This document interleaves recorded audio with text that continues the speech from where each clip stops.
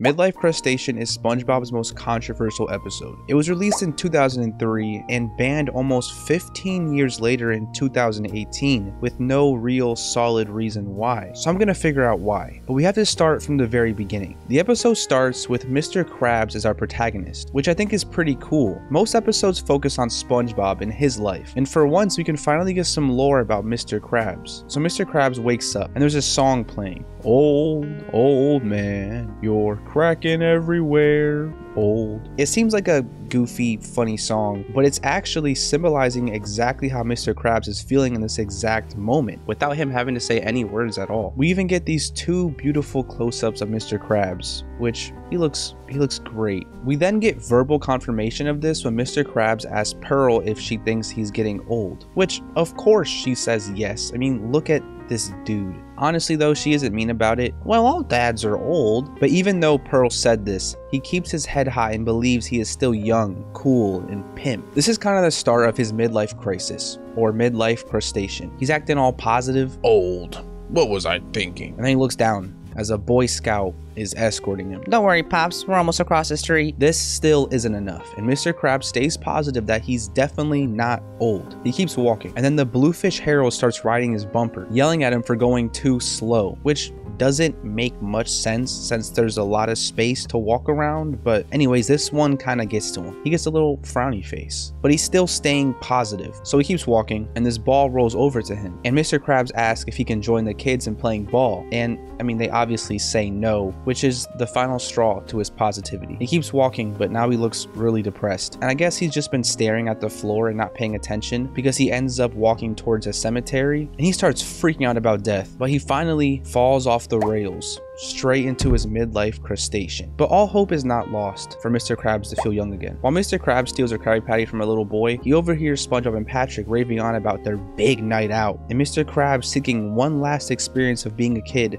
asks SpongeBob if he can join on the big night out, but the only way to join is to know the top secret cool young pimp handshake. This gets Mr. Krabs nervous. What's he gonna do? The curl handshake, the pinky thumb switcheroo handshake? Mr. Krabs has to get this right, and well, he does, because it was just a simple old handshake. So Mr. Krabs' game plan for conquering a midlife crisis is to relive his glory days. Now, I did some research on a midlife crisis to see if this would theoretically be a smart choice, and I'd hate to say I used ChatGPT, but searching for this exact problem was difficult. And so what? It's 2024. So I typed, is doing things you used to do as a kid a good way to resolve a midlife crisis? And ChatGPT actually agreed that this is a good way to solve your midlife crisis. It said it can deliver nostalgia and happiness, stress reduction, self-discovery, perspective, physical activity, and social connections. So Mr. Krabs theoretically should be on his way to cure his midlife crisis. They start off the night hot. They get on this two-person bike and put Mr. Krabs in a wagon, which is so cool. They arrive at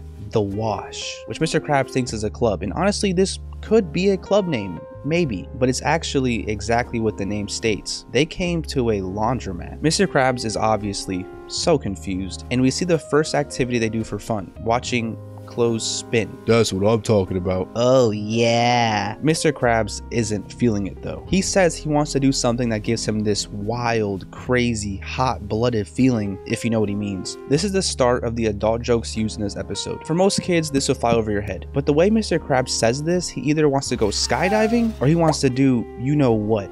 I mean, anyway, SpongeBob supposedly knows what he's feeling and takes him to do the next fun activity, trash picking. And he's not feeling that feeling yet. So they take him to the kiddie pool and Patrick pees on him. And we hear the most iconic line, "Are you feeling it now, Mr. Krabs?" Which, by the way, if you have a dirty mind, sounds pretty sexual. I don't think this line was meant to sound this way, but it definitely comes across this way. And a lot of people use it this way when retelling the joke. Anyways, he's not feeling it on the clam ride, at the dentist, building a roof, playing Dungeons and Dragons, at the library, and at the kid arcade. He has this weird ring around a rosy clown hat, and this one breaks him. He gets extremely mad and just flings all the kids across the room, which could also be a reason this episode is very controversial. I mean, it's kind of child abuse. And then he goes on his rampage and starts roasting SpongeBob and Patrick. You guys ain't cool. You're lame. You're nerds. Geeks. creeps, and babies. He starts heading home until Patrick tells Mr. Krabs about the Panty raid. and Mr. Krabs is completely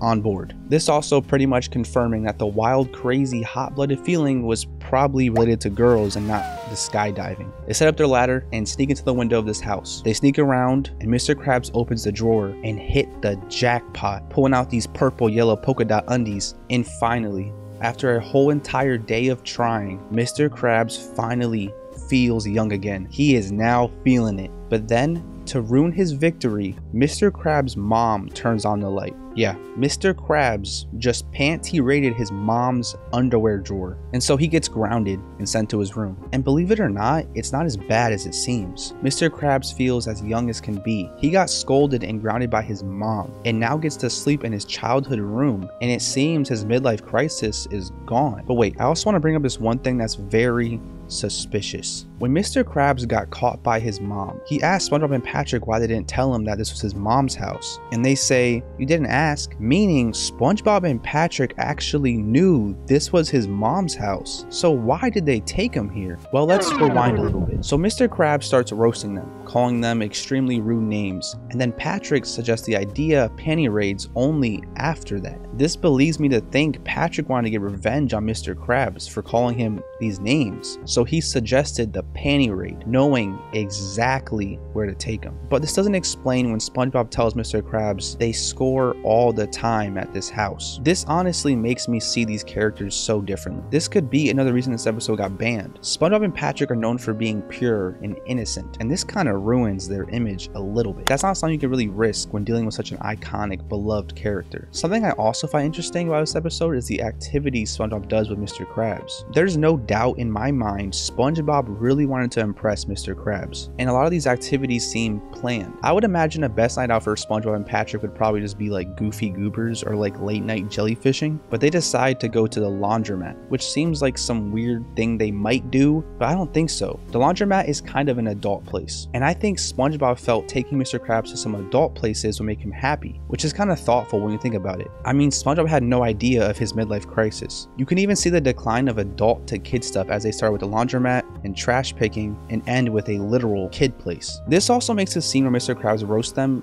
a lot more sad. You realize how hard SpongeBob and Patrick were trying to cheer him up, doing things they probably didn't even want to do on a night that was supposed to be just them, and they were really excited for it too. It's kind of sweet, and in the end they did help, so I guess they did a good job. But besides my overthinking, the episode stayed running until 2018, when a Nickelodeon representative deemed the episode inappropriate for young children. Many fans speculate that it was being deemed inappropriate solely for the purpose of the panty raid. And honestly, yes, the scene did most of the damage, but I think the entire episode was a big risk from start to finish, showing child abuse, many adult jokes. But yeah, the panty raid was definitely the main reason. But why 15 years later did this episode just get pulled? I mean, it was greenlit to be aired, so why suddenly just take it off? Well, like I said earlier, SpongeBob is this iconic character that kids look up to, and according to many articles, the content children consume can influence their actions. I think this episode made SpongeBob and Patrick look bad, as well as having probably a bunch of angry parents who sent a lot of hate to Nickelodeon. Here's how I imagine the email would look. I can't believe you think it's okay to show our kids that it's okay to break into a house and steal a girl's underwear. This is not only illegal, but extremely inappropriate. I cannot believe this. My son will never watch SpongeBob again. This is unacceptable. And honestly, as much as I love this episode, it would be hard to fight this argument. And I might get hate just saying that. And that's exactly why this episode is so controversial. The argument between inappropriate or not is a huge debate online. But besides that, another reason it probably got banned is because cancel culture started thriving, and an episode that kind of objectifies girls had to scare Nickelodeon very bad, so they probably didn't want to have an episode with that kind of risk and just took it down. Simple as that. There's truthfully an infinite number of things that could have happened in Nickelodeon to come to this final decision, but this is just what I think.